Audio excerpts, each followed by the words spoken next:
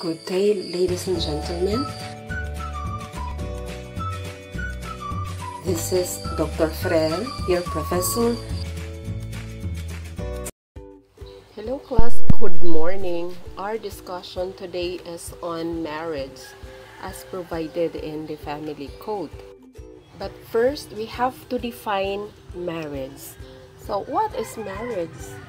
The new family code of the Philippines, which was effective since August 3, 1998, defines marriage as a special contract of permanent union between a man and a woman who entered into in accordance with law for the establishment of conjugal and family life. So class, please be reminded that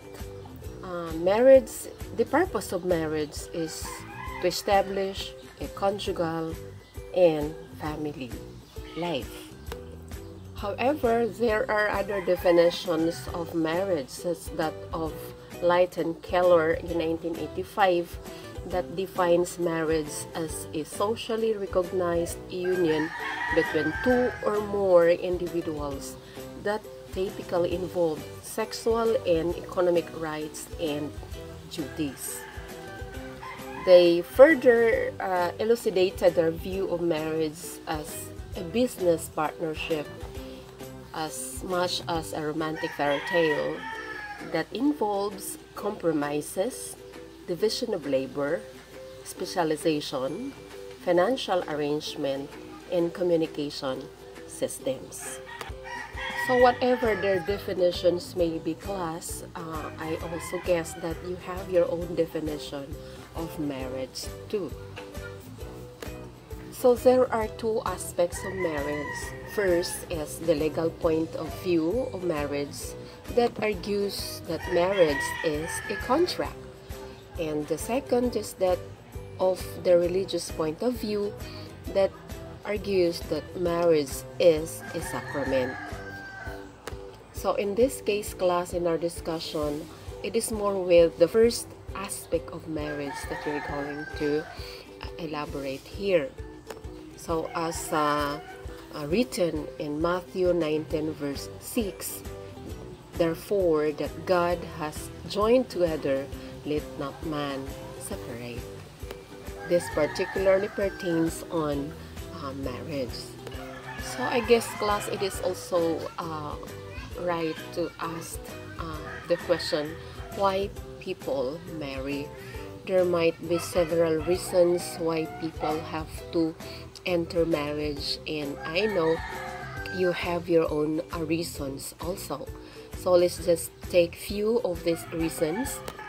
I have included here 20 reasons, and maybe I will just enumerate this for your convenience. Now, other people marry because of love, or maybe because of some economic security or emotional security, or it might be because their parents have wishes, for their kids to be married, or it might be because they want to escape from loneliness, or it's due to a common interest for both parties, or because they want to take parenthood, or maybe because they are physically attracted to each other, or it's because they are compatible not to marry, or some is because of what they call the marital bliss and happiness that marriage will bring, or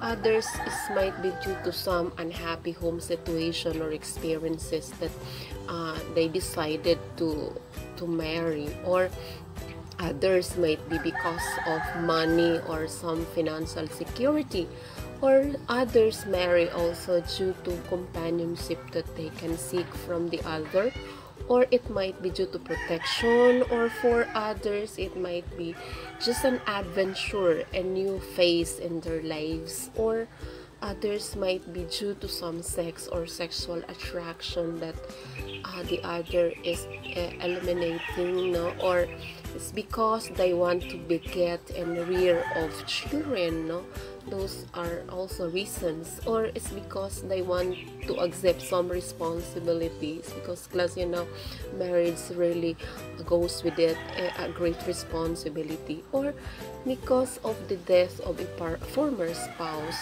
that the other spouse want to marry, or it may be due to care and nurturance of happiness that people decided to marry. Now class, let's move with Executive Order number 209, known as the Family Code of the Philippines, on its Title 1, Marriage, Chapter 1, including the prerequisite of marriage, define its purposes and characteristics. So earlier, we have defined already marriage as provided in the Family Code, that it is a special contract of permanent union between a man and a woman. So by this, it is known that marriage is the foundation of the family, and it is an inviolable social institution whose nature, consequences, and incidents are governed by law, and it is not subject to stipulation, of course, except that marriage settlement may fix the property relations during the marriage within the limits provided by the code. So now class, what are the essential requisites of marriage? The law provides that no marriage shall be valid unless these essential requisites are present, such as the legal capacity of the contracting parties, who must be male and female, and the consent freely given by the contracting parties in the presence of the solemnizing officer. So when we say legal capacity, at least the contracting parties are of majority age, and that they voluntarily consented the marriage between them to take place. Now class, how about the formal requisites of marriage? One is the authority of the solemnizing officer. So this means that the solemnizing officer is authorized by law to solemnize marriage. Then the second is the valid marriage license, except in cases where it falls under chapter 2 of this book. And the third is the marriage ceremony, which has to take place in the appearance of the contracting parties before the solemnizing officer, and of course their personal declaration that they take each other as husband and wife in the presence of their witnesses, of not less than 2 witnesses that are of legal age. So these witnesses class are what we call ninong and ninangs. Now class, you might ask, how about if there is an absence of the essential or the formal requisites of marriage? So the law explains that a defect in any of the essential requisites shall not affect the validity of the marriage, but the party or parties responsible for the irregularity shall be civilly, or criminally, or administratively liable. So now, what is the minimum age for marriage? So any male or female of the age of 18 years or upwards, not under any of the impediments mentioned in Article 37 and 38 of the Code, may contract marriage. So in cases where the contracting parties or any of the contracting parties fail to comply with this minimum age requirement, the marriage may be declared as null or void. Now, how about the marriage ceremony? So the law provides that there is no prescribed form or religious rite for the solemnization of the marriage, but it shall be necessary, however, for the contracting parties to appear personally before the solemnizing officer and declare in the presence of not less than 2 witnesses of legal age that they take each other as husband and wife. And this declaration shall be contained in the marriage certificate, which shall be signed by the contracting parties and their witnesses, and of course attested by the solemnizing officer. So class, remember, the signatories to the marriage certificate are the contracting parties, the witnesses, and the solemnizing officer. Now class, in case of a marriage in articulo mortis, or when the party is at the point of death, is unable to sign the marriage certificate, then it shall be sufficient for one of the witnesses to the marriage to write the name of said party, which fact shall be attested also by the solemnizing officer.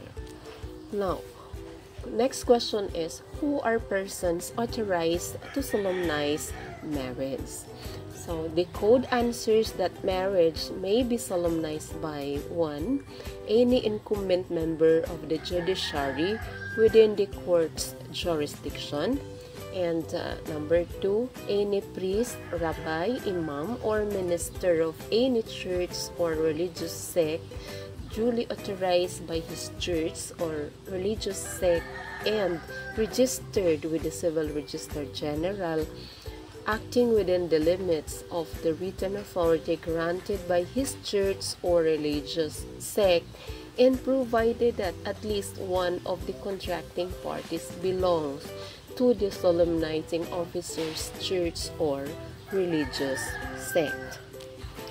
Third, any ship captain or airplane chief, only in the case mentioned in Article 31 of the Code.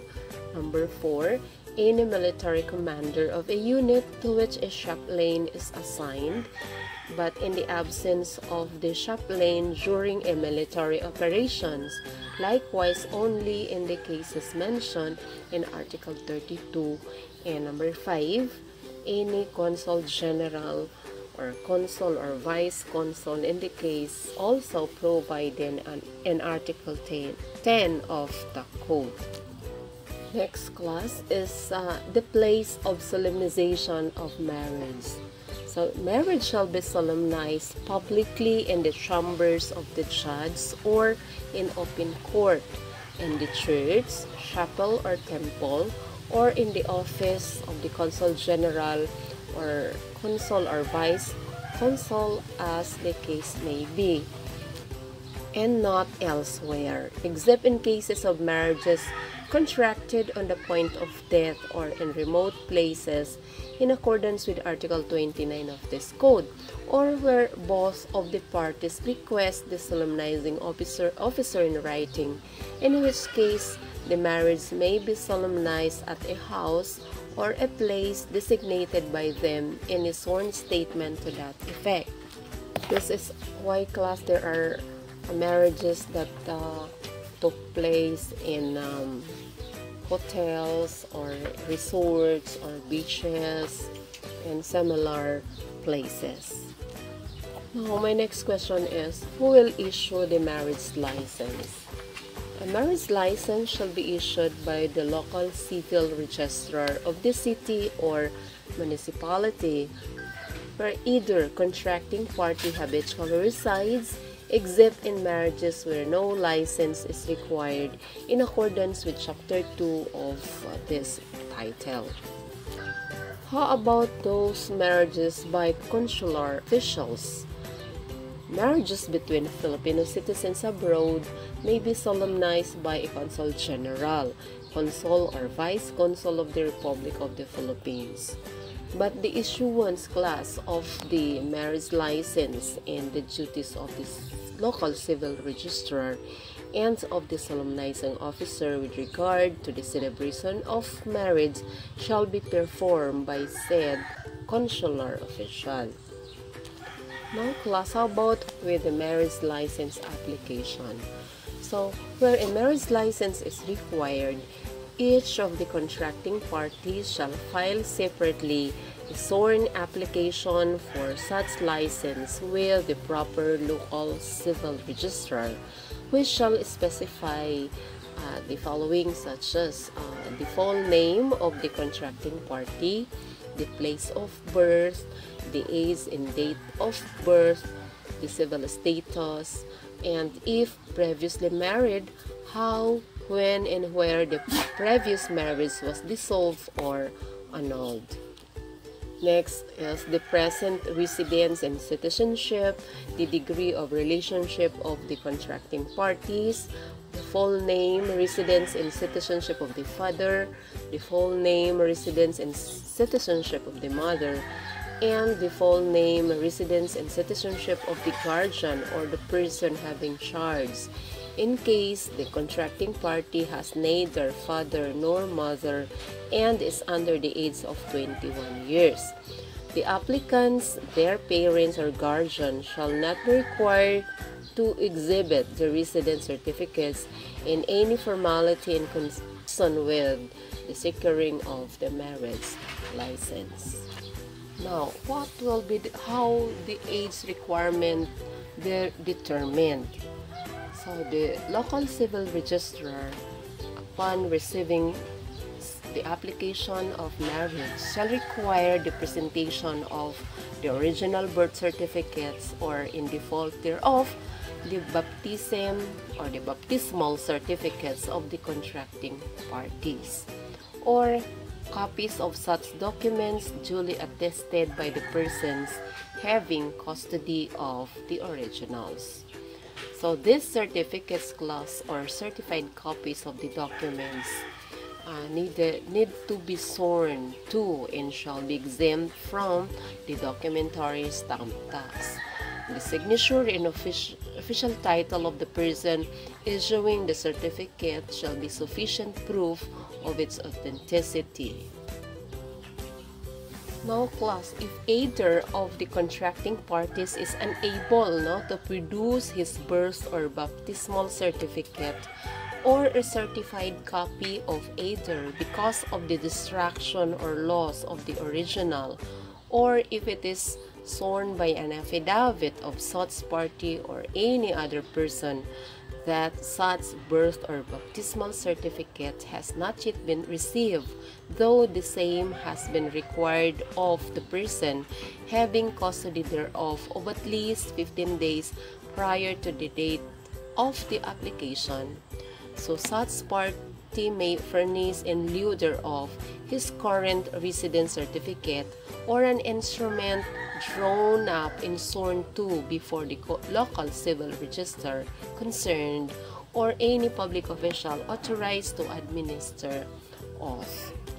However, class, the presentation of birth or baptismal certificate shall not be required if the parents of the contracting parties appear personally before the local civil register concerned and swear to the correctness of the lawful age of said parties, as stated in the application, or when the local civil registrar shall, by merely looking at the applicants upon their personally appearing before him, he be convinced that either or both of them have the required age. Now class, how about the documents required if parties were previously married? So in case either of the contracting parties have been previously married, the applicant shall be required to furnish, instead of the birth or baptismal certificate required in the last preceding article, the death certificate of the deceased spouse, or the judicial decree of the absolute divorce, or the judicial decree of annulment or declaration of nullity of his or her previous marriage. So in case the death certificate cannot be secured, the party shall make an affidavit setting forth the circumstance and his or her actual civil status in the name and the date of death of the deceased spouse. Now class, when parental consent is required. In case either or both of the contracting parties not having been emancipated by a previous marriage are between the ages of 18 and 21, they shall, in addition to the requirements of the articles mentioned earlier, they have to exhibit to the local civil registrar the consent to their marriage of their father, mother, surviving parent or guardian, or persons having legal charge of them. And such consent shall be manifested in writing by the interested party who personally appears before the proper local civil registrar, or in the form of an affidavit made in the presence of two witnesses and attested before any official authorized by law to administer oath. The personal manifestation shall be recorded in both applications for marriage license, and the affidavit, if one is executed instead, shall be attached to said applications. Next question class is when parental advice is required. So, any contracting party between the ages of 21 and 25 shall be obliged to ask their parents or guardian for advice upon the intended marriage. If they do not obtain such advice, or if it be unfavorable, the marriage license shall not be issued till after 3 months following the completion of the publication of the application therefore. So, a sworn statement by the contracting parties to the effect that such advice has been sought, together with the written advice given, if any, shall be attached to the application for marriage license. Should the parents or guardian refuse to give any advice, this fact shall be stated in the sworn statement. Then class, next is the posting of the notice of marriage license application. So the local civil registrar shall prepare a notice which shall contain the full names and residences of the applicants for marriage license and other data given in the applications. The notice shall be posted for 10 consecutive days on a bulletin board outside the office of the local civil registrar, located in a conspicuous place within the building and accessible to the general public. So this notice shall request all persons having knowledge of any impediment to the marriage to advise the local civil registrar thereof. The marriage license shall be issued after the completion of the period of publication. How about the validity of the marriage license? The license shall be valid in any part of the Philippines for a period of 120 days from the date of issue and shall be deemed automatically cancelled at the expiration of the said period if the contracting parties have not made use of it. So the expiry date shall be stamped in bold characters on the face of every license issued. So class, remember there is an expiration date of the marriage license. It has to be 120 days from the date it was issued. Failure to use the marriage license within those dates, then or within those number of days, it shall be deemed automatically cancelled. Now, how about class in cases of marriage by foreign citizens? So when either or both of the contracting parties are citizens of a foreign country, it shall be necessary for them before a marriage license can be obtained to submit a certificate of legal capacity to contract marriage, issued by the respective diplomatic or consular officials.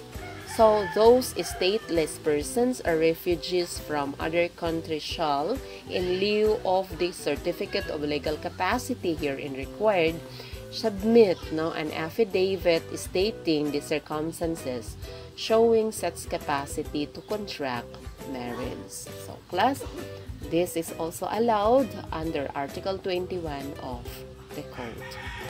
Now class, let's talk about the marriage certificate or the contract. So the marriage certificate in which the parties shall declare that they take each other as husband and wife shall also state 1. The full name, sex, and age of its contracting party. 2. Their citizenship, religion, and habitual residence. 3. The date and precise time of the celebration of the marriage. 4. That the proper marriage license has been issued according to law, except in marriage provided for in Chapter 2 of this title. 5. That either or both of the contracting parties have secured the parental consent in appropriate cases, that is especially if their age is between 18 or below 25, and that either or both of the contracting parties have complied with the legal requirement regarding parental advice in appropriate cases also, and that the parties have entered into marriage settlement, if any, attaching a copy thereof. Now, how about the distribution of the copies of the marriage certificate? So, class, it should be the duty of the person solemnizing the marriage to furnish either of the contracting parties the original of the marriage certificate referred to in this article, and to send the duplicate and triplicate copies of the certificate not later than 15 days after the marriage to the local civil registrar of the place where the marriage was solemnized. And proper receipt shall be issued by the local civil registrar to the solemnizing officer transmitting copies of the marriage certificate. And so, class, it is really important that the copies of the marriage certificate are being transmitted officially to the local civil registrar. In that case, the solemnizing officer shall retain in his file the quadruplicate copy of the marriage certificate, the copy of the original of the marriage license, and in proper cases, the affidavit of the contracting party regarding the solemnization of the marriage in place or other than those mentioned in Article 8 of this code. So now, class, next question is, who has the duty to prepare the documents and to administer oaths? So, as provided in the code, it shall be the duty of the local civil registrar to prepare the documents required by this title or by this book, no? And to administer oaths to all interested parties without any charge in both cases. And the documents and affidavits shall filed in connection with the applications for marriage license shall be exempt from a documentary stamp tax. And of course, class, the marriage shall be registered in the registry book. The local civil registrar concerned shall enter all applications for marriage license filed with him in a registry book strictly in the order in which the same are received. He shall record in the said book the names of the applicants, the date on which the marriage license was issued, and such other data as may be necessary. Okay, now class, how about marriages by Filipinos outside the Philippines? So all marriages solemnized outside the Philippines in accordance with the laws in force in the country where they were solemnized, invalid there as such, shall also be valid in this country, except those prohibited under Article 35, paragraph 1, 4, and 5, and 6, 36 and 7, Articles 36 and 37, and 38, paragraph 17a. So, class, when a marriage between a Filipino citizen and a foreigner is validly celebrated and a divorce is thereafter validly obtained abroad by the alien spouse, capacitating him or her to remarry, the Filipino spouse shall have capacity to remarry under the Philippine law. Okay, so that would be all, class, for our discussion on this part of the family code. And for your activity, create an image of your dream wedding. Discuss the plans that you are going to take based on the provisions of the family code on marriage. Okay, so class, please submit your output in the Google Classroom. And thank you for watching this video. See you in our next